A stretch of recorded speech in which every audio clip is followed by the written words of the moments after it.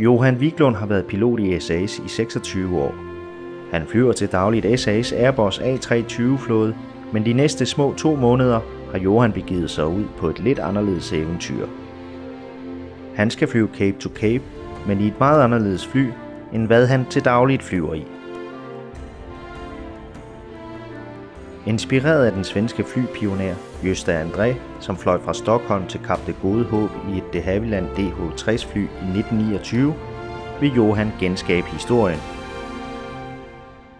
Johan flyver i selv samme flytype, med kun kort og kompas som navigation, og iført en tro kopi af den uniform, som Gösta André fløj i.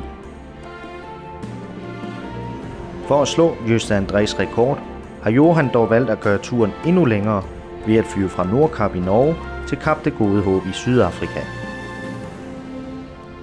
I går mellemlandede Johan i København, som er den base, han normalt flyver ud af for SAS. Her blev han mødt af den danske presse og kollegaer ved Wilhelm Lauritzens terminal i Københavns Lufthavn, inden han fløj videre til Berlin, som er næste stop på hans lange rejse. Har du lyst til at følge vores eventyrlystne kollega, kan du gøre det på capetocape.net eller på @flycapetocape på Instagram. Rigtig god rejse, Johan, fra alle dine kollegaer i SAS.